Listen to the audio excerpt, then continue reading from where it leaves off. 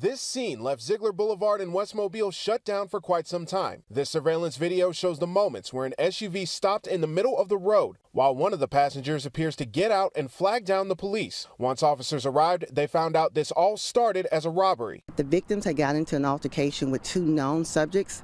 Those subjects were armed with guns, and they demanded the victim's property. When the victim told them they didn't have their property, they began shooting into the air. According to Mobile police, the victims said they didn't have their property, which led to a shootout in the middle of the road. They began shooting into the air.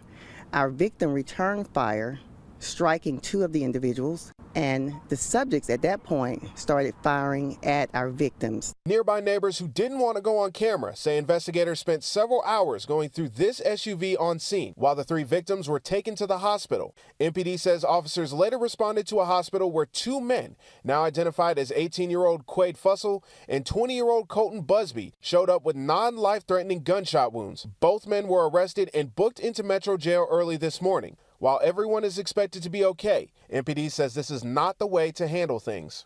We have a civil proceeding for that. If someone owes you anything or they have your property, take them to court. But gun violence is never the answer, and they should never resort to that type of violence because this could have been a very serious situation.